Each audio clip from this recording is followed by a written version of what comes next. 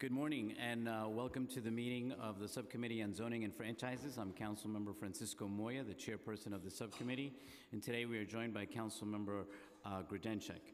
If you are here to testify, please fill out a speaker slip with the Sergeant-at-Arms indicating your full name, the application name, or the LU number, and whether you are in favor or against the proposal. As a preliminary point of information, I would like to note that LUs 564 through 567 for the La Hermosa proposal and preconsidered LUs 561 and 562 for the 101 Fleet Place rezoning proposal are being laid over. We will now move on to our hearings. We will now hear LU 581 for the POP signage and amenities text amendment relating to the various zoning districts citywide in multiple council districts. The proposal is by the Department of City Planning and consists of zoning text amendments related to signage and amenities in privately owned public spaces, or POPs. The proposal aims to facilitate updates to the official public space symbol of signage, requiring signage for various types of POPs, and allows for movable tables and chairs for public use within plazas and arcades where they are currently prohibited. I now open the public hearing on this application, and I will now call up the first panel, which is Stella Kim and Eric Botsford. Council, please swear in the panel. Please raise your right hand and state your name for the record. Do you swear or affirm that the testimony you're about to give will be the truth, the whole truth, and nothing but the truth, and you will answer all questions truthfully? Thank you. Just make sure that your microphone is turned on. Thank you. And you may begin when ready. Okay. Good morning. My name is Stella Kim, and I'm here to present, of course, in favor of this text amendment before you. And I'm Eric Botsford, Deputy Director of the Manhattan Office of the Department of City Planning. And I serve as the Program Manager for the privately owned public spaces at the Department of City Planning. So today I will walk you through the text amendment related to POP signage and amenities. And as I'm sure you're familiar with and was introduced, POPs is an acronym for privately owned public spaces, both indoor and outdoor spaces located in the densest areas of our city, provided for public enjoyment by private property owners, primarily in exchange for bonus floor area or other zoning concessions. Today we have over 550 of these spaces at over 350 buildings across the city, primarily in Manhattan, but also a growing presence in Brooklyn and Queens. This incentive zoning tool was first introduced in 1961 in the zoning resolution in the form of these plazas and arcades pictured on the left. And these had very minimal standards. Since, the regulations and design standards for these POPs have been improved upon and greatly evolved over the decades.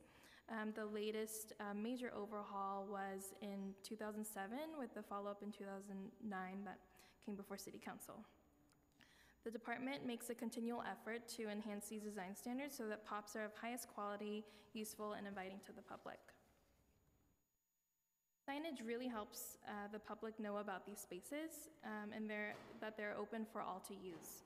But they only became required at plazas beginning in 1975 when the department first created robust standards for amenities in plazas with the urban plaza introduction to the zoning. These spaces created prior to them are grandfathered under the prior standards, so for decades many of these spaces went unidentified to passerbys. And that is about 40% of the properties that have POPs did not and still do not have signage today.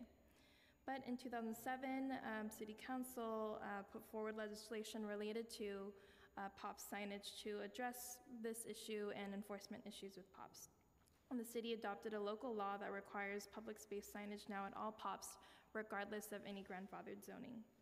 And the department is very excited that these POPs will now all have signage, and this has opened up an opportunity to look anew at the signage and the identity for POPs. So earlier this year, the department, with the Advocates for Privately Owned Public Spaces and the Municipal Art Society of New York, held a design competition for a new POPs logo to be displayed on all POPs signage moving forward, and the competition was a huge success. We received over 600 submissions from about 60 countries across the world and heard from the public on what they wanted to see as the next POPs logo as well. And here's our winner, which was chosen by Director Lago from 3 competition finalists. And so, as you can see here, the logo really emphasizes, of course, the use of seating, which the department has always held as a really important amenity in these public spaces. The provision of seating really invites the public to come in, to use a space, to stay and linger, and enjoy these POPs. However, in the original plaza standards, again, it was very minimal. It was about light and air reaching these street levels, so there wasn't any requirements for amenities, nor are they permitted today. And also they're not allowed in arcades. And with this new emphasis on seating, on the signage, and thinking about how our public spaces can be better improved, we'd like to unlock the potential for seating to be allowed in these older plazas and arcades so that they could be more inviting and useful to the public. This is really huge for us, and we really look forward to spaces like the ones on the left of these grandfathered old plazas becoming more activated with seating, like our new plazas are today, like on the right. So in sum, the department is putting forward a zoning text amendment to update the provisions related to POPs with amenities and signage so that we can essentially update the logo with the newly chosen logo, ensure all POPs have the required signage, and allow for plazas and arcades to include public amenities where they're currently prohibited. The text was filed in May and then referred to community districts and boroughs where the plaza bonus is currently available, as identified in the turquoise on the left-hand map, and also a few additional community boards implicated by special zoning districts that reference existing public plaza standards as listed on the right. Separate but related, the department is also amending its rules in conjunction with this text amendment as allowed by the local law that was passed that the goal is to provide specifications for the required signage and timeframes to comply. So again, the text was referred to the reference community boards and borough boards and presidents for 60 days. And we heard back from 8 community boards and 2 borough presidents, and overall received very positive comments and support. And now we'll walk through some of the comments, specific comments we got from a few community boards. So Manhattan Community Board 1 wanted to approve only if the existing logo is maintained. And for 5, they had concerns about unlimited number of movable tables and chairs obstructing pedestrian circulation in, of course, CB5 being in Midtown, where there's a lot of pedestrians in and out of the district. We think for this one that the text adequately guards for the proposed, is adequately guarded for because it has provisions about required clearances around circulation paths and entrances. And also keeping in mind that these movable tables and chairs are movable, we're not allowing fixed obstructions in these plazas. And from our experience from the decades of working on these different plazas and seeing them used and built, we haven't seen an overcrowding of movable tables and chairs in these spaces. So we don't think that this is should be a problem with this text. And for signage locations, appropriate signage locations from Community Board 5, we will be looking at that through our signage review, which is required by the departmental rule that is moving forward. And CB6 had a suggestion to allow movable planters where tables and chairs are not practical for space reasons. And for space-constrained spaces, we think movable planters might be more problematic actually, because planters first must be positioned strategically for growth and success, and often for soil volume reasons the planters will be bulkier than a movable table and chair. And the bulky features could also cause circulation concerns in certain POPs. And to note that adding this movable table and chair clause movable planter clause would be out of scope. And generally, there were compliance and enforcement issues raised by Community Board 5 and 6. We understand their concerns, and we have seen an uptick on DOB's end in inspecting these plazas as charged by the local law to visit and inspect POPs every 3 years. So they seem to be really moving on that and have been issuing violations where appropriate. And we have been and we still continue to work closely with them in providing data on all our POPs. And in general for the public as well, we've really made an effort as well to clearly communicate that these POPs exist. We've had public campaigning, we have a public map that is on our department website. And so we think that's a very valuable tool in empowering the public to know about these spaces, and also community groups like community boards. And with that is it, and we're happy to answer any questions or comments. Great, thank you. I just want to acknowledge that we've been joined by Councilmember Rivera and Councilmember Landsman. Just a couple of quick questions. Could you just clarify the intent of the amendment in terms of the graphic, and is this primarily to enable future changes to the actual graphic? And does this mean, if you're given thought to when you might revisit the graphic again in the future? Yeah, so the text amendment, there has the existing logo placed in it, the tree. And so to facilitate the update, we need to strike that tree from the logo.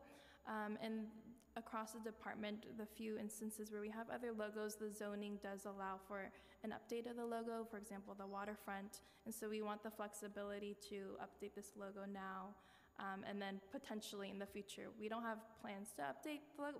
We just selected this new one, but just allowing that flexibility as is available in the zoning.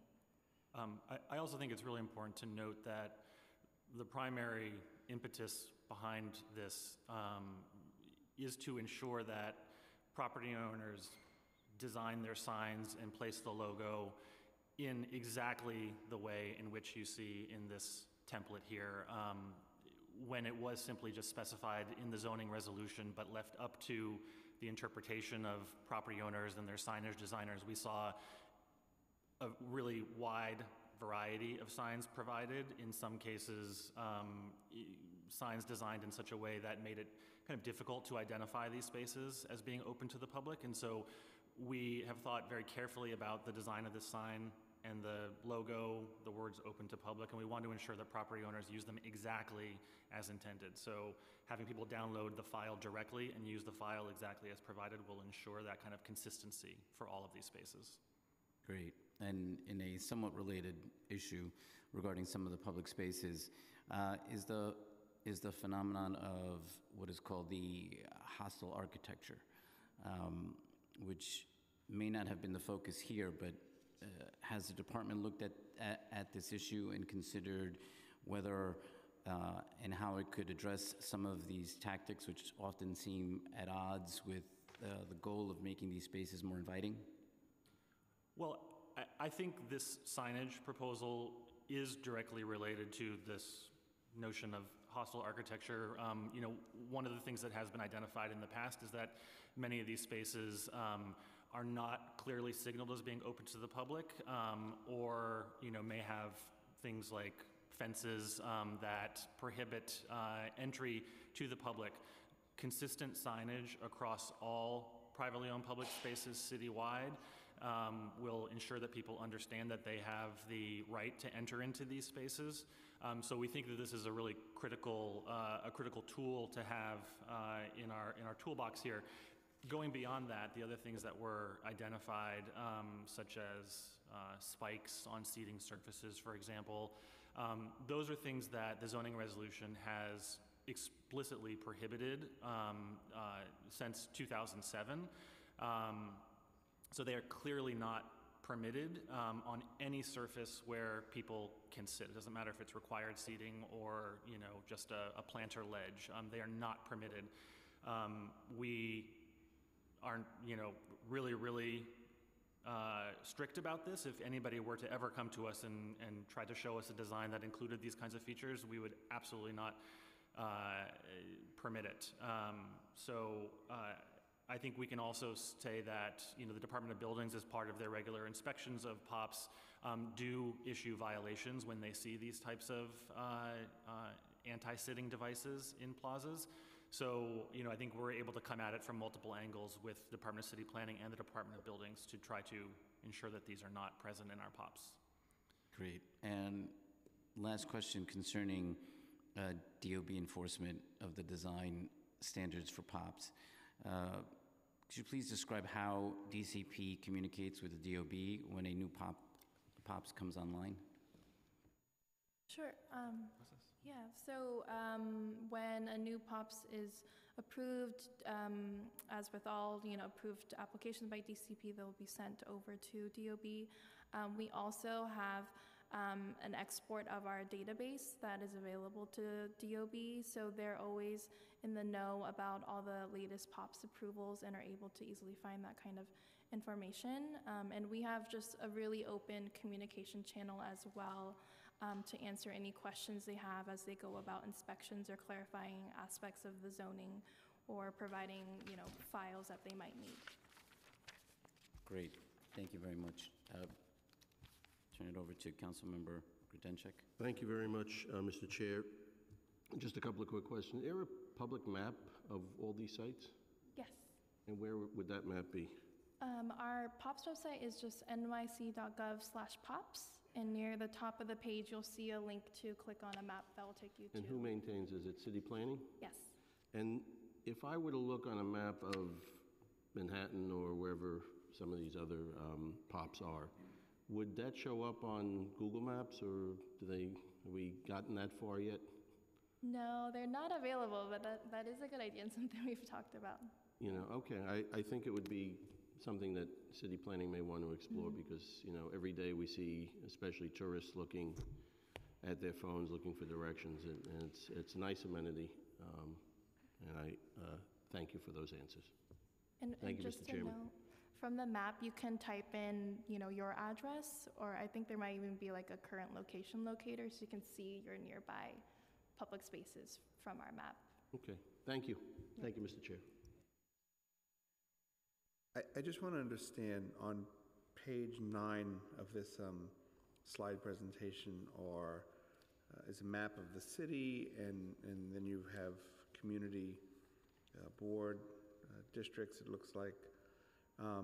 What are the green highlighted community districts? Does this only apply in those community boards? I just don't understand. Sure. Yes, the ones in the green teal color are community districts that have medium to high density underlying zoning districts that allow the bonus for arcades and plazas today. So they're usually, you know, C6 in the C6 zoning districts or higher. But then, I'm sorry, but then following on that, the text does apply more widely. The list of special zoning districts that's on the right-hand side, that goes beyond just the highlighted community districts there. So there is a broader applicability. So for example, in Far Rockaway, this text is applicable as well because those special zoning rules reference these standards also. Are there any open spaces that are outside of these community districts? That any privately owned public spaces that are outside of these community districts, or are they just limited to these community districts? They are currently located in these districts for the zoning bonuses, except there's not any in the Bronx yet, even though the zoning does allow for it. But we are identifying further POPs to add to the database per the legislation that went forward that broadly defined more POPs. So that this map is solely focused on the POPs bonus and the underlying zoning, but there are further POPs that will be added to the database over time, and I'm sure as for example, Bronx with the, this zoning here, maybe there will be future POPs there. If I, so I represent a part of Community Board 8, well, and 12, which is not in green here. If there's a land use deal and we negotiate a privately owned public space as part of that, would these rules apply to that, or to that property, or we would have to negotiate that in addition to whatever else we're negotiating? If it would be a public space that is provided pursuant to a land use action, a discretionary land use action, that may not be considered a zoning POPs because it's not, provided for as part of the zoning regulations. The local law that was passed by the council in 2017, as Stella mentioned, did have a more expansive definition of POPs that did include spaces that were that resulted from approval of land use actions. So yes, it would be considered part of POPs. These rules would apply in that case as well. So, and we would ensure that the signage, for example, was located in those spaces. Got it. Okay. And then this design, I see it says here that there was a competition. Yes. And there were 607 submissions from 58 countries. There were 17,000 public votes. How was the finalists decided? Was it the one with the most votes, or what was the relationship between the votes and the process? Sure, yeah, there was a panel of, I believe, 7 members that were selected to weigh in the top public votes. The 3 top public votes were forwarded to them. The panel had their selections, and they deliberated and chose 3 finalists together. And then Director Lago had the decision-making power for the department to choose what will become the So the official logo. top 7 vote getters went to the panel. Top 3 went to the panel, and there are 7 panelist members who also had their own votes. So there was, over 20 logos So I or so understand. that So they were so the deliberating. top 3 vote getters went to the panel, Yes, and then the panel forwarded to the commissioner what? they're 3. They're top 3 from just their own deliberations.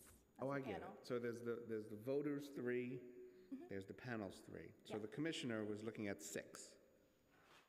No, so the top public, the 3 that went to the panel was just thrown into the large pool of all them, and then I from see. there, the panel chose 3 from that large pool. Do you know if any of the 3 that the panel chose were the 3 top vote getters from the public? I don't believe so. Actually, I think maybe one of them. I'm Maybe not- one. Sorry, I don't quite remember. I think one of them might have been. I heard one of the designs that was voted on included an image of Mother Cabrini. Is that true? Sorry, images of what? I'm just teasing. Mother Cabrini. Just, we have these votes and these processes, and then the public is told that they've got input, Yeah. and then it ends up not really. The top public votes were forwarded to the panel, but Yeah. yeah, that is how it was organized with the panel choosing the 3.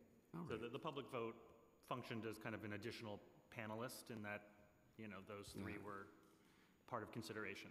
Got it. Okay, thank you. Thank you. Thank you. Thank you. Thank you for your testimony today. Thank you very much.